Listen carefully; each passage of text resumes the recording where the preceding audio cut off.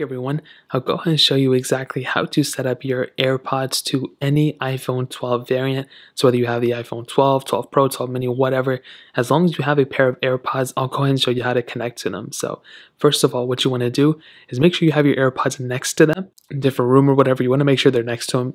And all you want to do most of the time, if your AirPods are charged, you can just go ahead and open your set of AirPods next to an iPhone, and you'll see that you may get this little icon or this little pop-up.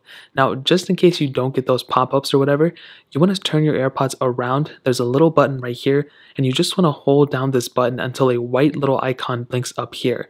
So as long as you see that, you should be good. So if you don't see this again, hold down that button on the back, and all you want to do is go ahead and click connect, and it'll go ahead and ask you to hold down that button now. So let's go and hold down this button right here.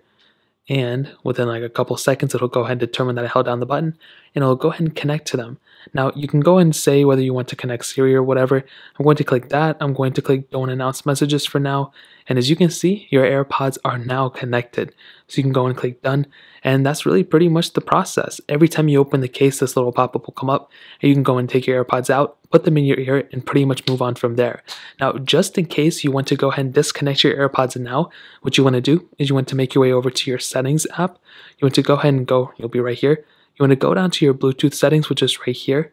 And then you want to go and click on your AirPods, which are right here. Now, if they're not connecting, you can always click on here as long as they're in your ear or whatever.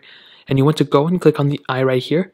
And you'll see this option called Forget This Device. So you can go and click on Forget This Device, and it'll go ahead and forget your AirPods. But if you just watched this video, you probably don't want to do that. So again, the process is, for those of you who don't know, get your AirPods, make sure they're charged, hold down the button on the back until it fully recognizes it here, and then go ahead and go through the setup on your phone, and then pretty much do that. So that's really pretty much the process. If you guys have any other questions or anything, let me know in the comment section below.